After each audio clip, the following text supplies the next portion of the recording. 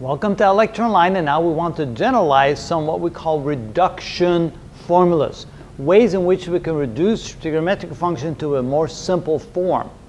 The first thing we want to look at is to be able to add and subtract 2 pi from any angle and get the exact same result, and that seems pretty straightforward.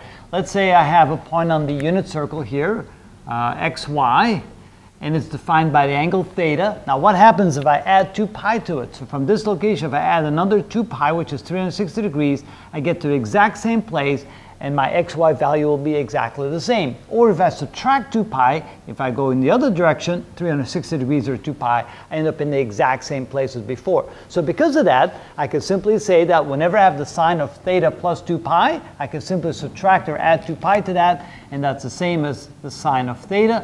Either subtracting or adding doesn't make any difference. I get the sine of theta. So with other words, to give you an example, if I have, for example, the sine of 35 pi, that is equal to the sine of 33 pi. I can subtract, I can add. This is the same as the sine of 37 pi.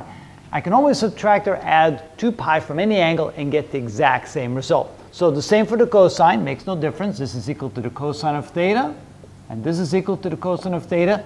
And since the tangent is the sine divided by the cosine, if the sine and the cosine don't change, the tangent doesn't change as well. And so therefore I can write this as the tangent of theta and the tangent of theta. So very simple. Whenever we have 2 pi, whenever we have an angle, we can subtract or add 2 pi from that, and we get the exact same trigonometric function. Likewise, I can subtract or add 4 pi or 6 pi or 8 pi or whatever number of, as long as it's an even number pi's, I get the same thing. So I can say, so the tangent, or a more general form, I'll just use the sine here. Let me write it in a more general form. The sine of some angle plus an even number, so 2n times pi, where n is an integer, so n must be an integer.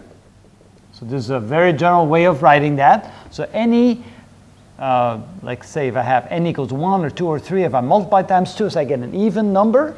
So an even number times pi, this always equals the sine of theta. And of course it's plus or minus, it doesn't matter. I can add or subtract an even number of pi or from an angle, and I get the exact same trigonometric function.